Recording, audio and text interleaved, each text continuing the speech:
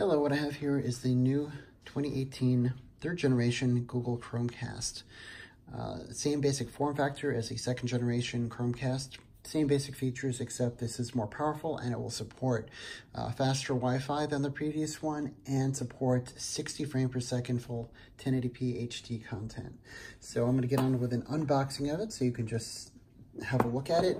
And in a part 2, I'm going to show a comparison between the performance of this versus the second generation model. I was streaming a Netflix show, Bandersnatch episode, and it was stuttering when playing it back, streaming it from my laptop. So I'm going to show you a comparison in my second video. You can see it stuttering and puttering about on the second gen, whereas I'm expecting it will be nice and smooth on this model. So anyway, without further ado, let's get on to the unpackaging here. This will be a little bit awkward as I'm doing everything one-handed. You know what? I'm going to pause and go back. And now that the cellophane is cut, I will pop that open and we will get to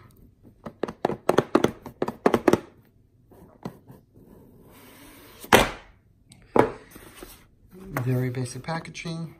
It's more subdued than the second generation, which had a more prominent gloss and a white, large Google logo.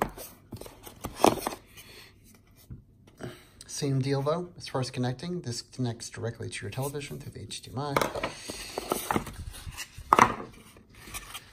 You have a cord.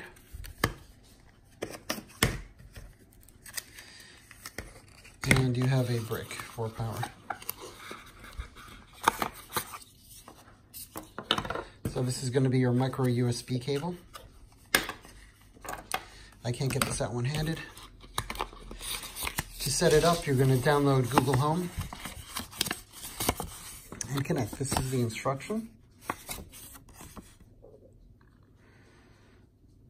So put power into your TV, put in your HDMI port, switch to your TV input, download the Google Home app, and set it up. You're basically going to connect to the Wi-Fi hotspot that's going to be part of your the Chromecast.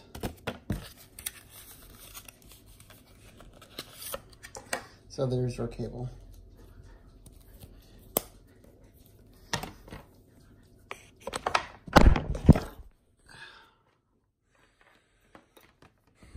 I'd say this is about a 3-foot cable, give or take, maybe longer, maybe 4 feet. So that's about it with the brief unboxing and overview of the product. So watch part 2 where I will show you if it's really worthwhile going from 2 to 3. If that program goes from stuttering to running smooth using the third generation, then this was more than worthwhile getting.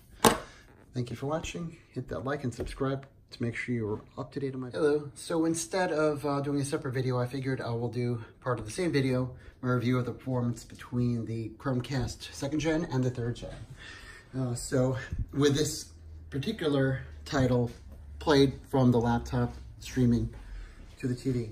And the verdict is, yes, the third gen absolutely does improve the performance.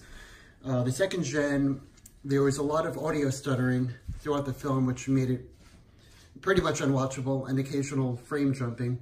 On the third gen, it does smooth it out considerably, making it from unwatchable to certainly watchable. Well, not perfect, certainly watchable. So it absolutely does help, and I'm liking it.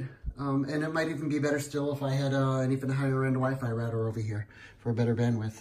So, but that will be another test later on. Thank you for watching. Like and subscribe. Bye.